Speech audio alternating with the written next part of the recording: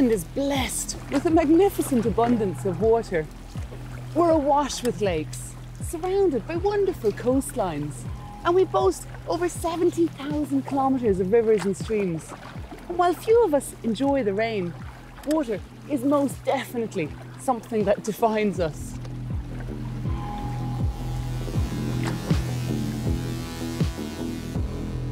And yet, despite the beauty of it all, I've found that there's something terribly wrong with Ireland's water.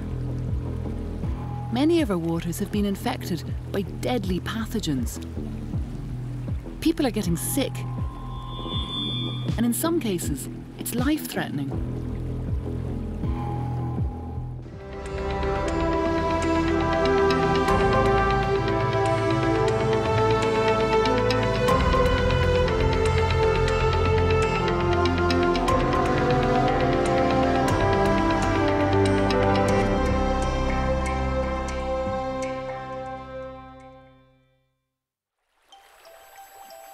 Every year, people get seriously ill from drinking contaminated water, particularly well water, and the numbers are getting worse. Given the furore about water in general, it's time we addressed all of this properly.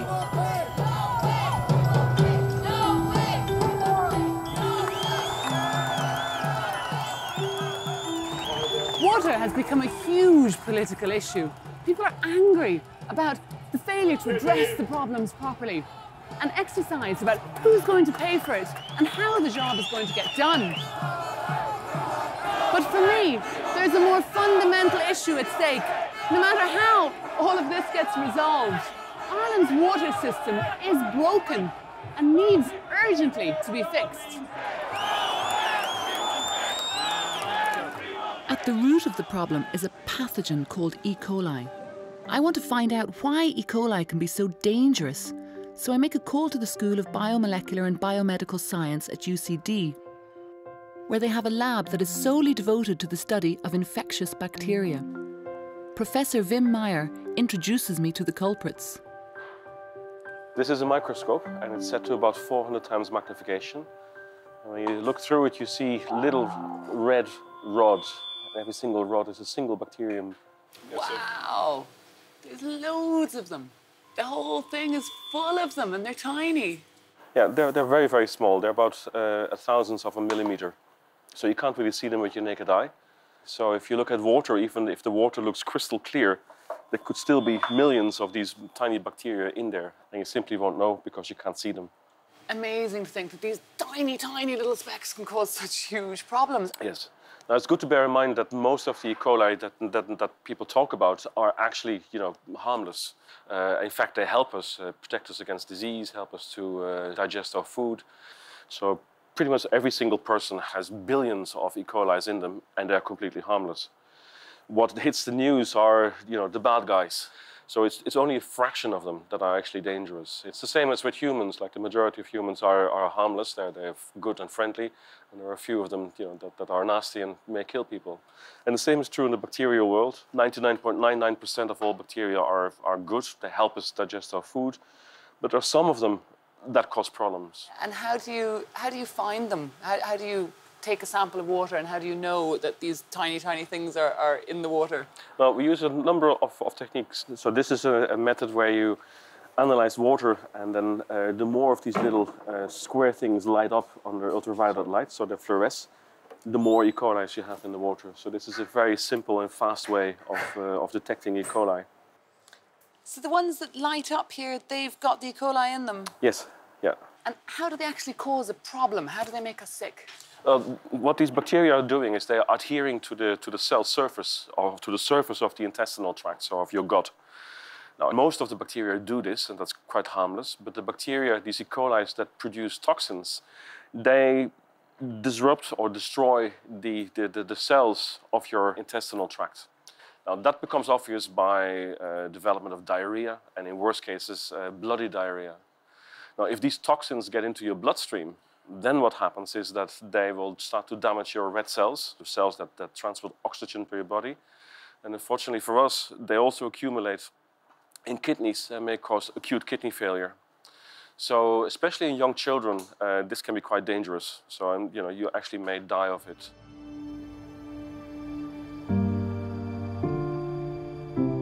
As much as a third of Ireland's groundwater has been found to be infected by bacteria. It's a problem we all need to take heed of. The 500,000 people who are relying on untreated well water for their drinking supply are particularly at risk.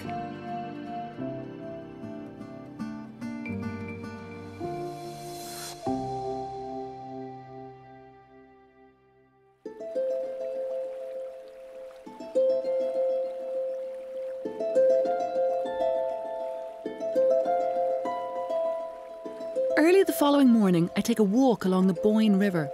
With the mist rising, it really is the most magical place. No wonder our ancient ancestors treasured the land here.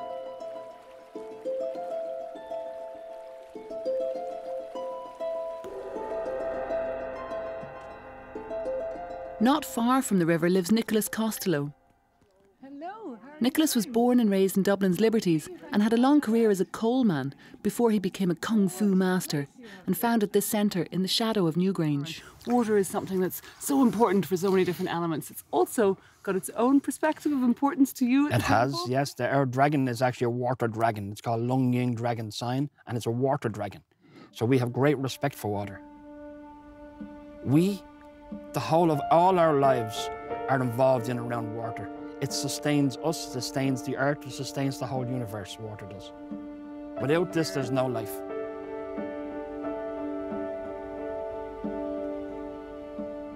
Margaret Keegan of the Environmental Protection Agency joins me at Nicky's place. His well has been found to be polluted and the water is undrinkable. I want to discover how this could have happened. Yeah, it's a common thing in Ireland. We have about 170,000 wells in Ireland, and what we do know about private wells is that they're vulnerable to contamination. They're unregulated in Ireland, they're not monitored, and many of them are quite old. So even in this case where this well looks lovely, the water looks okay, it looks clean, but you've told me that it is contaminated. That's right, it has been tested and it's been shown to have E. coli. And there's a particular strain of E. coli that we're concerned with at the moment. It's called v-tec. And we've had about 700 cases of v-tec last year in Ireland. And unfortunately, about 60% of those cases are in children, and many of whom have been hospitalised. The HSC have seen that in the cases that they've been looking at, that you're 4 times more likely to have got v-tec if you've consumed private well water that was untreated. So that's a significant amount of people who've become ill because of their private well water. Where's the source of that problem then? Well, it's predominantly either animal or human waste. So we're talking about septic tanks or land spreading for the most part. What happens is that the contamination, in some cases, gets straight into the groundwater and travels quite quickly and comes up in our wells. Many people aren't even aware that they have a problem because it's something that they can't see. So it's really a good idea for people to test their wells. One of the main sources of contamination of wells is when polluted surface water seeps in where the well has not been built correctly. All wells should be built to best practice specifications if we want to ensure the water is safe. If you're concerned about your well water, have it tested. The EPA website gives details about how to check your well and what to do if there is a problem. Nicky Costello has decided to replace his old septic tank. David Kavanagh is in charge of the ceremonies. I can smell it. Yes, you can. It's actually just been recently emptied, so there's the actual depth of it. Okay, so there's a septic tank there, and the percolation is somewhere over there. But there you can actually see all the pollution, all the black soil. It's all contaminated.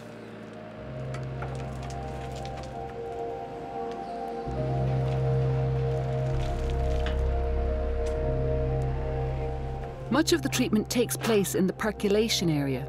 It's where natural processes break down pollutants. If the percolation area is not fit for purpose, effluent will not be treated and it won't be safe. A Across the country, different soils deal with wastewater in a different manner. Where soil is too thin, contaminated effluent can run straight into groundwater. Where soils are too heavy and waterlogged, the effluent can stay in the ground. In places where percolation isn't working properly, pathogens can easily contaminate neighbouring wells. How many homes around the country are problematic like this? Well, I just don't know, to be honest. There's about 500,000 septic tanks around the country. Now, they've started being inspected, but I said the majority of them are actually failing the test. Now, the main cause of that is due to the fact that that's not being regularly maintained and emptied. There's a homeowner here. It's a lovely Tai Chi centre. Yes. And they're getting a whole new system. Yes. Tell us about that new system. Well, that's it. We've got to install a new biocycle wastewater treatment system. So the difference between the wastewater treatment system and the septic tank is that all the treatment actually takes place within the actual tank. A new septic tank or biocycle system, along with the percolation area and groundworks, can cost in the region of €8,000. In some circumstances, a substantial grant of up to 80% is available for problematic tanks, and there are income tax credits under the Home Renovation Scheme. When a septic tank is not working, it really does make sense to have it replaced.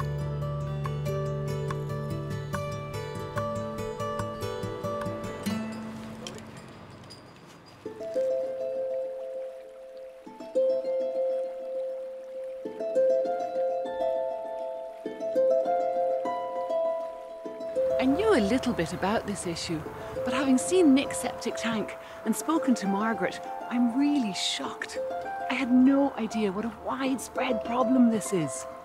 And since the new laws in 2012, we're all personally liable for the pollutants that seep out of our septic tanks into soil and into water.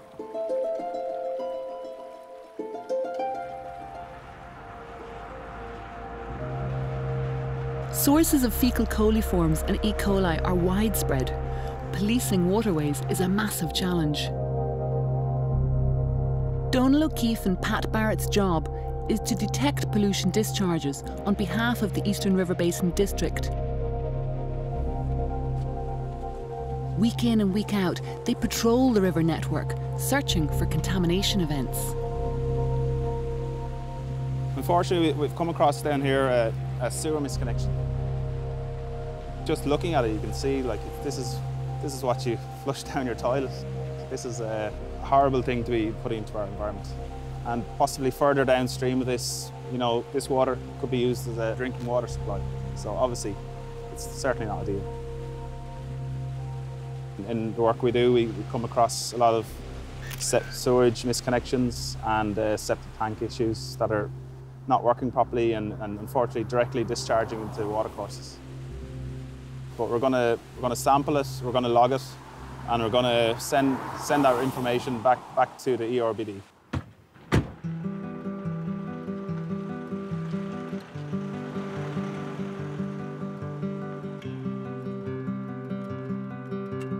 I meet up with Donal and Pat in Navan to investigate one of the River Boyne's many tiny tributaries.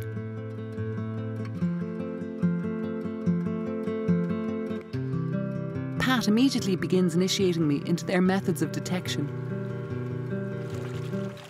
For the reasons that are apparent, this one is called kick sampling. If you start on this edge and we'll work our way across and then we'll do a zigzag. So anything that gets brought up in the kick sample will go straight into the net and get caught.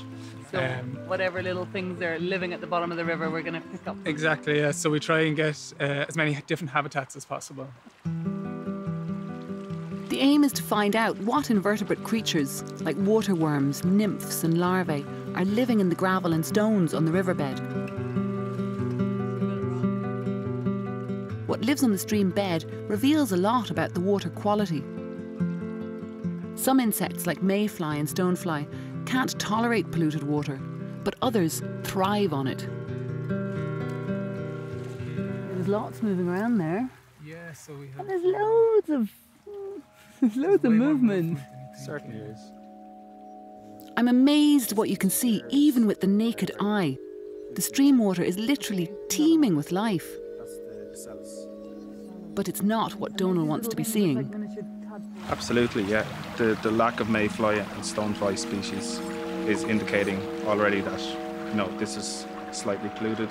And it's amazing because this actually looks gorgeous. It looks quite clean. It looks quite idyllic. I can see the water's clear. Yeah. You wouldn't think it is polluted. What might be the problem? Well, every catchment is a localised issue, so it's important to do a streamwalk survey. It isn't long before we find some clues to the source of pollution in this little river. Ah, lovely. Oh, there's loads. Ooh, gammy, this is Lurel. Oh, no, this is the toilets flushing directly into this stream then? Unfortunately, yes. It may look clean, but here we have clear evidence that just sewage untreated entering the watercourse. There's not nearly enough of this kind of investigative monitoring of our river systems, and even when it does take place and pollution sources are found, there's not enough resources allocated to follow up on the problem. So the crime really is that there's so little chance of getting caught for polluting. If we're really serious about keeping pathogens out of our waterways and having clean and healthy water, then what we really need is way more investigative monitors patrolling the country. This little stream may be riddled with pollutants, from phosphorus to E. coli, which are harmful to the stream life and to humans. They're flowing directly into the River Boyne nearby. Pathogens and other pollutants will travel long distances once they get into the water system. I cross the country to the Marble Arch Caves in Fermanagh, where I hook up with Dr. Caoimhe Hickey, an award-winning hydrologist from the Geological Survey of Ireland.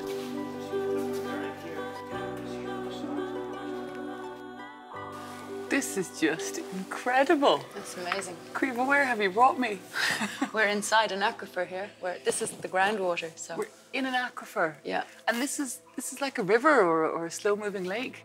Yeah, this is a specific type of aquifer, which is called karst, where the rainwater actually dissolves out the aquifer, but usually it flows through minute fissures and fractures in the rock. But basically anywhere on the ground surface, there's water beneath us. There's a huge reservoir of water naturally occurring beneath our feet.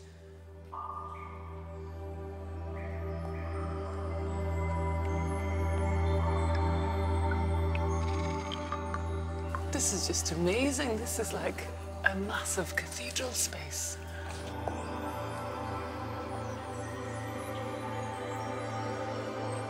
We leave the boat and pass deep into the cave system. Would have been between two channels. Above ground, it begins to rain and water starts flooding down through the rock.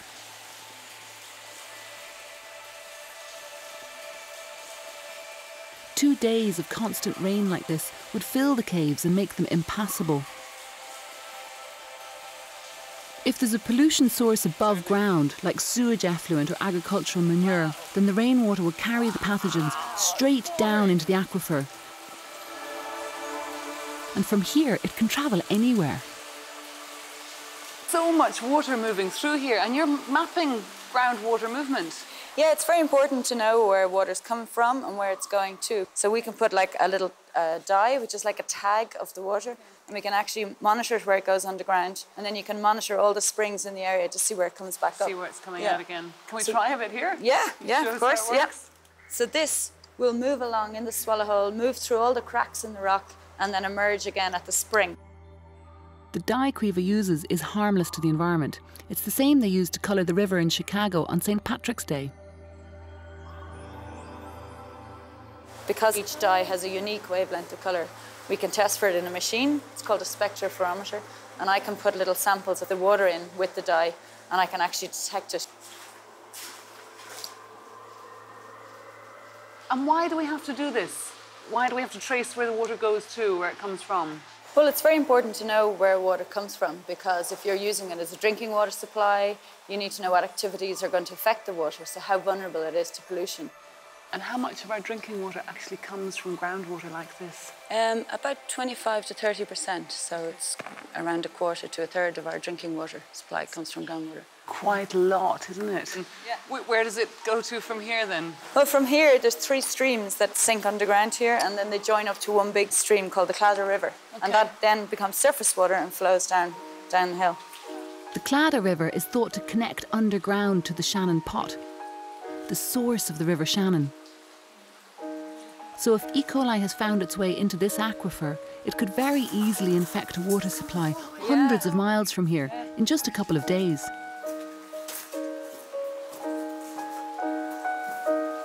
And I think people don't realise the connection between groundwater and surface water, and that what you do on the surface is affecting your groundwater, but it's also affecting your rivers, because this will become a river, a surface river, a few hundred metres down.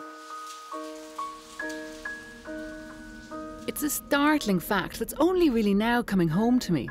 If we discharge effluent, it could easily be infecting our own water, our neighbours, or our friends and families far downstream.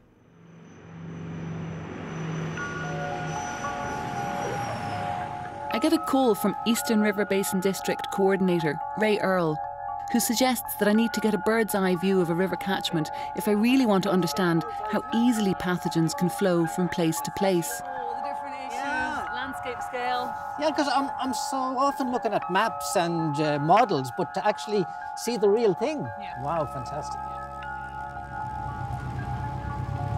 We're definitely really going to get a bird's eye view of an entire catchment. We fly out of Weston Airport and travel north towards the sacred River Boyne. Along the river we see towns, villages, one-off houses and farms. Any of them could be polluting water. Similarly, all across Ireland, we're all having an impact on the water supply. Ray Earle has been part of a visionary new approach under the Water Framework Directive, where entire systems are now seen as whole integrated networks from source to sea, including groundwaters, rivers, lakes and coastal waters. It's a great way to manage our water in a much more holistic and effective way. However, to implement effective catchment management, proper funding is needed.